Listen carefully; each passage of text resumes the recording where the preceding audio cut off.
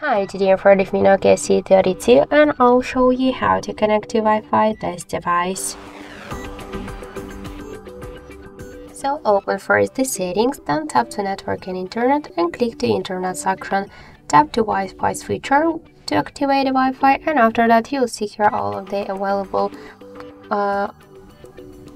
networks which just you could use. So for example, let's select one from the networks and we should enter the password. If you want to save the password, you should click the show password checkbox, click done to connect, wait a couple of seconds, and now we can see that we're just successfully connected to this network.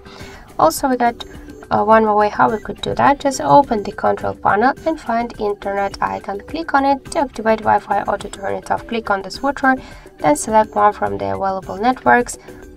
Just you could select network from here or by click to see all, and you launch full Wi-Fi settings. Okay, so that's it. Thank you for watching, and if you find this video helpful, leave thumbs up and subscribe.